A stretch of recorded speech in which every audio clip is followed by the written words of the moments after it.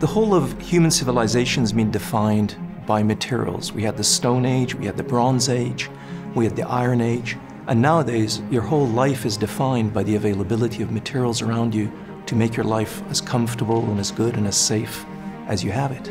The ideal material is a material that's infinitely strong and stiff and doesn't weigh anything and doesn't cost anything. That's what we want. We want really materials not to be an issue.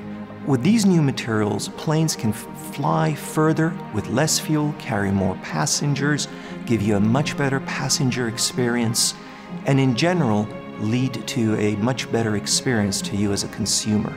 Likewise, if you're a golfer, if you're a skier, if you want to buy a new car, these materials are changing your whole experience of that product.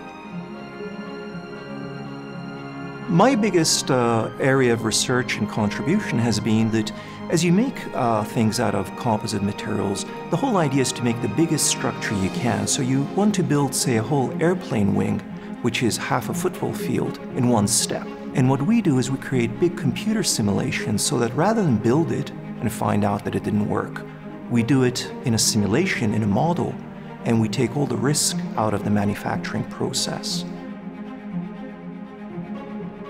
The work we do ends up in products that are real, that the common person uses, that the average person sees, and that makes it really exciting and meaningful to me.